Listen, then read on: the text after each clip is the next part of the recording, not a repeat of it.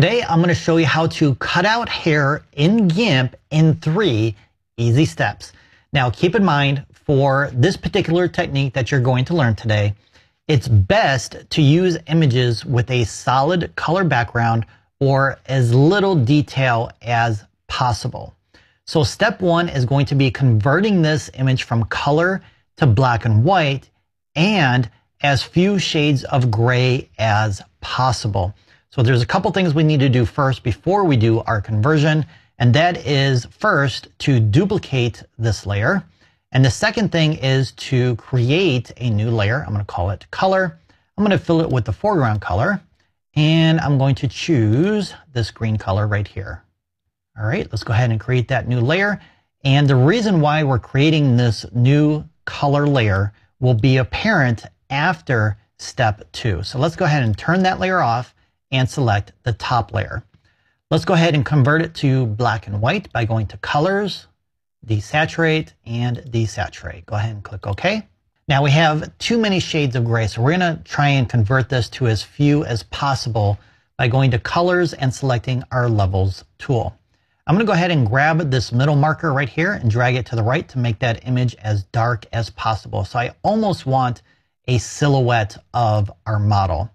I'm going to go ahead and grab my white point now and move that to the left to brighten up the background to try and create it to be pure white. But I don't want to go too far, otherwise I will begin losing some of the stray hairs around the edges of her head here. So I'm going to go ahead and grab my black point now and bring that in to try and darken up our model, or at least her skin.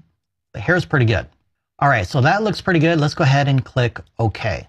Step 2 is now converting this layer into a layer mask onto the color layer here. But first, we need to go up to Edit and select Copy Visible, which is going to copy all the visible pixels in this layer right here. Let's go ahead and turn this layer off, grab the color image layer, and let's add a white layer mask. Let's go back to Edit and select Paste. It looks like we have removed our model, and that's the opposite of what I wanted. I want to remove the background. So let's go up to Colors and select Invert. There we go. We have our model back, but we have a small problem, and that is we can see through our model. So there's some transparency coming through, and there's a second problem as well, which I'll show you in just a second. So let's go ahead and grab this floating selection layer and click on this icon right here, this little anchor here, and that's going to attach it to the layer mask. Now, if we turn on this color layer, you're going to see the second problem, which is the hair has a bit of a glow effect along the edges. So in step 3, we are going to remove that glow, or at least reduce it as much as possible, and fix the transparency that is on her skin, and that color layer is making it easier to see what needs to be fixed versus just having it on transparency.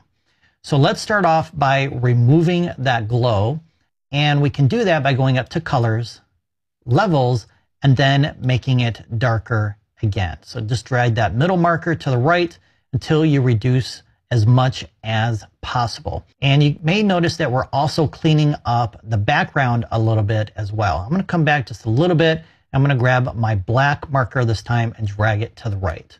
So we didn't remove it completely, but we did reduce it tremendously, if I say so myself. So that looks much better than it did before. Let's go ahead and click OK. I'm going to go ahead and turn off this color layer here. And then I'm going to grab my paintbrush tool with the letter P. And let's come over here and click on this little teeny tiny box here. That's going to convert the foreground colors accordingly. But we want to paint with white to add the skin back. So I'm going to set the hardness of my brush to right around 85. And I'm going to use a large brush to start with to paint back our model. How cool is that? I love it. To discover more ways to remove backgrounds from images in GIMP and to continue elevating your GIMP editing skills, check out that playlist to the right for more ways to remove backgrounds in GIMP.